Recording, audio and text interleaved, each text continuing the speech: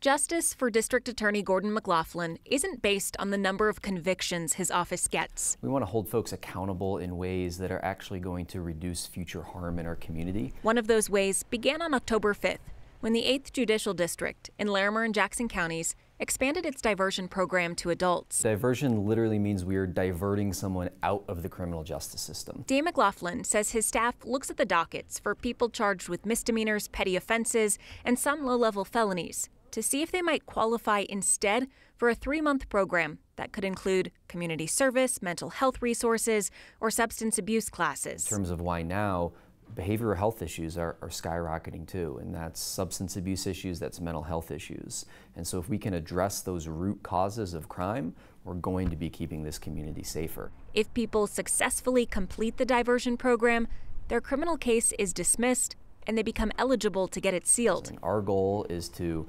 prosecute cases proportional to the harm that was committed. While the 8th Judicial District program is county funded, the state funds 12 other diversion programs. During the pandemic, their funding was slashed by 75%.